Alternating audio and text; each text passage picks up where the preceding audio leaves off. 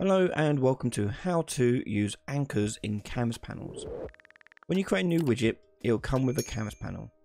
So what that means is when you drag an object into it, such as this button here, it will come in and it can be placed anywhere you want on the canvas. Now this is where anchors come in.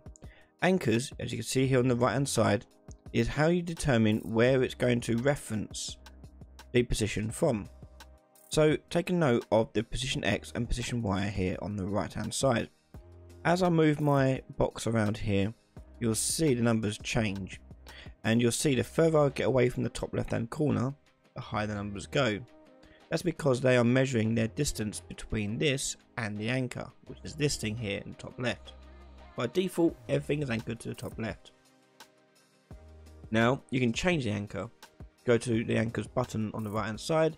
You can choose any of these anchor settings here.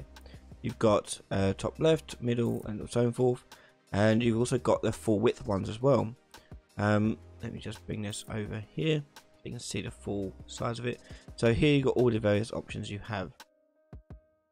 If I change this to use the bottom right one, you can see now how the position X and position Y are very different as to how they were.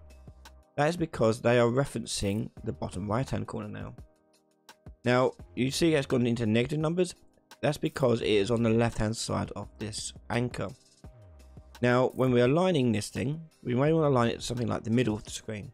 I change the anchor here to middle of the screen and then go to position X, position Y set to 0. You may think this would center the whole entire object. In fact, it doesn't. What it's doing is actually referencing the top left hand corner of the widget. This means that when we're getting those positions, we're actually setting the position of the top left hand corner of the widget itself, and that is in reference to the anchor. But we can change that using this alignment tool here. Now the alignment tool is by default set to 0, 0. If I change that from 0 to 0.5, you can see how it adjusts to the center of the whole object. The 0.5 refers to 50% of the width of the object. And again for Y, 0.5 will keep us dead center. Now the benefit of using anchors means that that object will now always be in the center of the screen, no matter the size of the screen. Consider this problem. If I had the anchor here to the top left and my object down here in the bottom right, I didn't change it at all, and let's say the player was playing on a different size screen. So if I go to an extreme example and change it to an iPhone screen, you can see how the spacing has changed massively on the right hand side. That's because it is anchored to the top left. Therefore the distance between it and the top left is the same, but that does not take into account the bottom right.